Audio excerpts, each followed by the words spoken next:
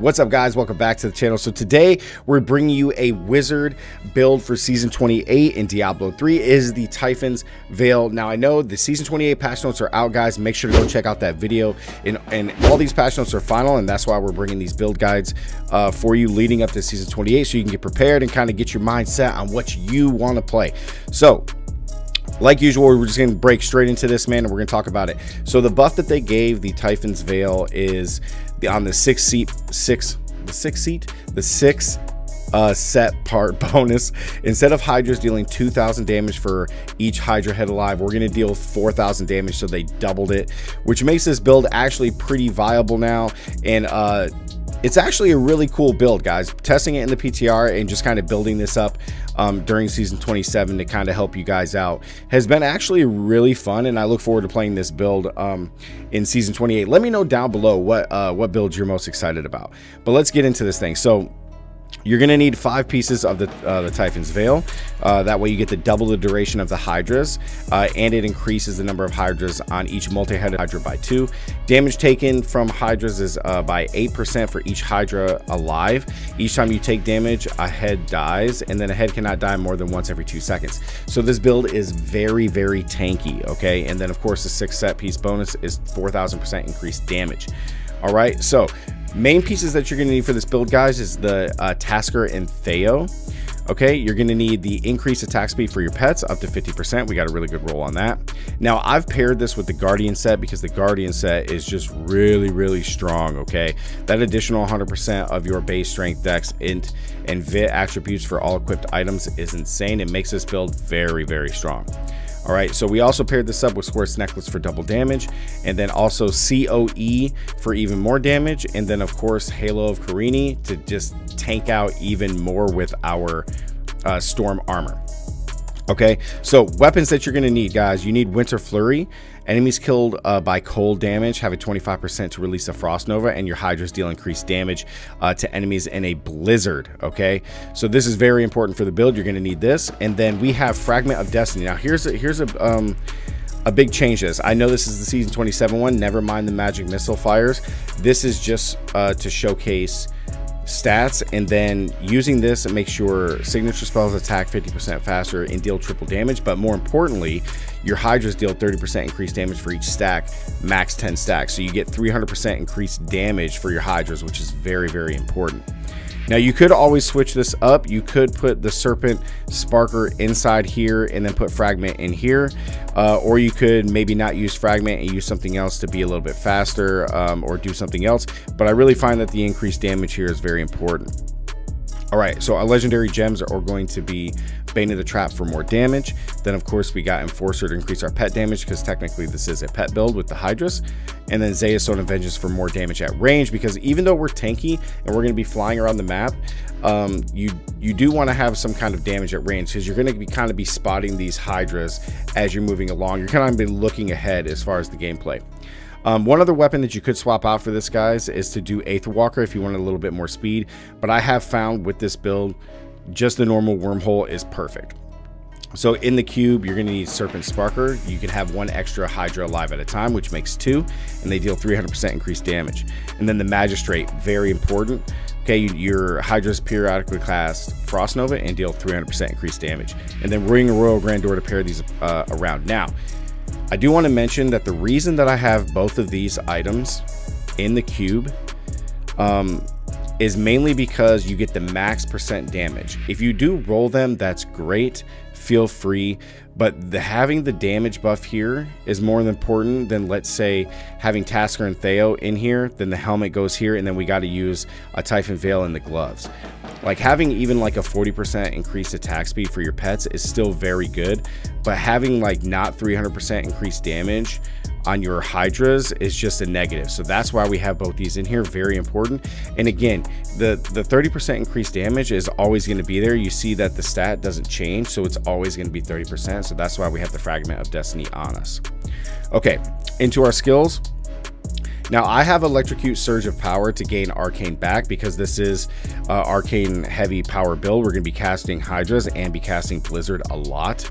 So if you don't want to use electrocute, a lot of people go for spectral blade, barrier blades, which is another great shield to make you even more tanky. This is particularly like people use this in the push builds, but I like electrocute just so I can hit more enemies and at a longer distance. Next we have Hydra's Frost Hydra, very important. Okay, we're dealing all this damage as cold. This is a cold based build. We have Teleport Wormhole for movement. We have Storm Armor Scramble because I want increased movement speed. We have Blizzard Apocalypse. Now, even though it's fire, guys, the reason that we do Apocalypse is because it just has a bigger AoE as opposed to the other one. We want to hit as many targets as possible with Frost Hydra because they deal the increased damage. Now, I have Deflection Magic Weapon here. You could swap this out. A lot of people like to go with Black Hole Absolute Zero for increased damage. I've tested it, but I have found that Magic Weapon is just fine. Plus, for me, it's less buttons that I have to press because the only thing I'm hitting is Teleport, Electrocute, and Hydra, and Apocalypse, and I don't have to do too much after that. Into our passives, we're doing Illusionist for movement speed. We have Arcane Domino for really increased damage. You get these up for hitting Electrocute and getting this to 5, and then 60% increased damage on your Hydra. Dominance for more damage and replenishment of your shields. No, what is it? Not your shields, but yeah, you get a shield that gives you 2% life. Okay, and then we got Elemental Exposure for more damage because we are hitting with all different kinds of elements down here. Okay, so that is the build, guys. Oh, one last thing, we'll come in and do the stat priorities on here for you.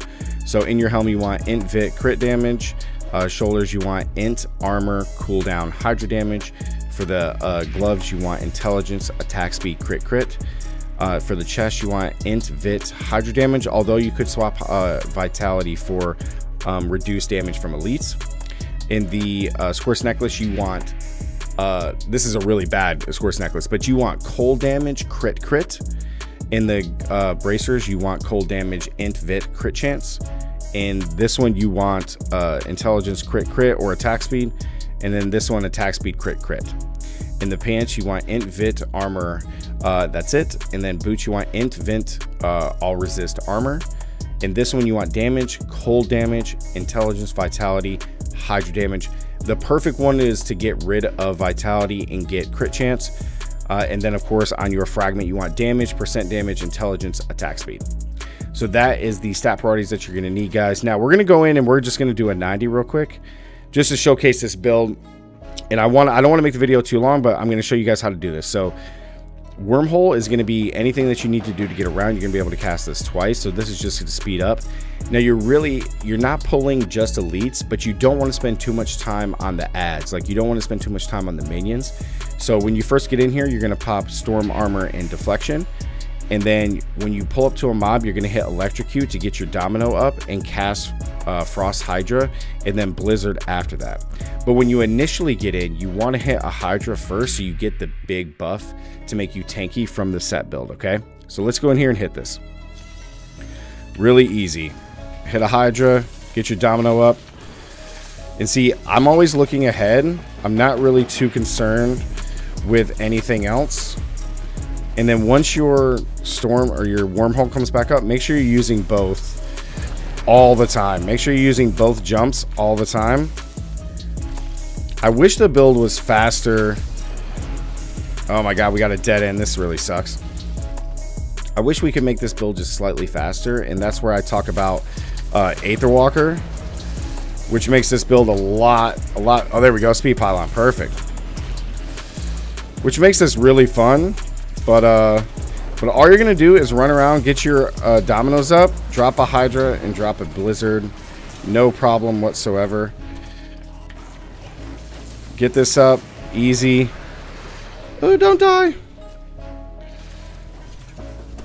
Drop two, drop two. I really find the build to be a lot of fun. There's a lot of moving pieces, guys, and I don't want you to feel like you're overwhelmed at all, because the build is really not that hard. You're only electrocuting some enemies, and you just want to pull really large groups, okay? And you don't want to worry about doing anything else besides just dropping a Hydra or a Blizzard, because you're going to be just moving along. See all these small ads? You don't want to worry about that. You really want to like pull a bunch of mobs to hit each other, right? You don't want to worry about like small amounts of enemies. you just want to hit the groups, right? Again, just pull. It's not too complicated. Like, it did take me a minute to get used to this, right? Because there's a lot of moving pieces, you know? Like, you want to have your hydras do the most amount of damage that they can.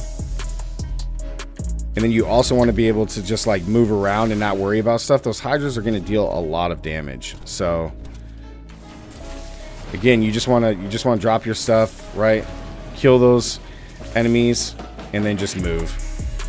And again, it does expend a lot of resources because you're just kind of moving along here. But on a really good map, if you hit enough pylons, you can do this in sub 2 minutes. But on average, I've been hitting like sub 3 minutes, sub 2.5 minutes on 90s. And then as far as the Rift Guardian, you just absolutely decimate. So yeah, so we did it in 2.5 minutes, which is still not bad for this build. And also keep in mind, guys, doing this right now is I don't even have the plus 4,000 bonus, which makes the build even stronger.